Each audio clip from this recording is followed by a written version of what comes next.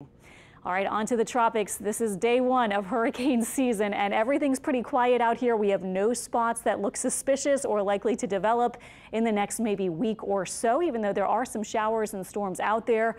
Our season forecast, of course, we know is very high. Almost all the outlets that make forecasts have gone with above average numbers.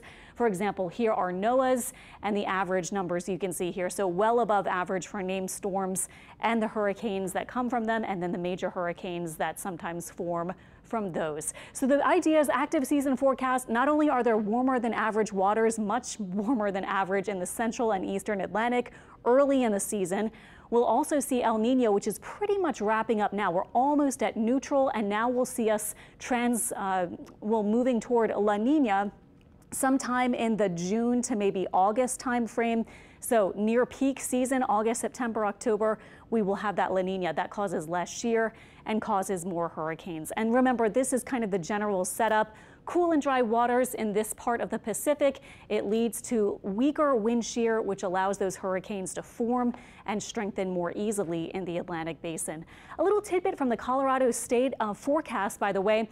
These are the chances. They break it down not just for the whole U.S. or the whole Atlantic basin, but actually they have a chance of a landfalling hurricane by state. And you can see the Louisiana and North Carolina ones are pretty high, but not quite as high as Florida. However, when you switch to the chance of a major hurricane, notice that Florida's is there, but also high. Louisiana and Texas, also a higher chance for the major hurricane. Now, of course, these are just numbers. This is just a prediction early in the season.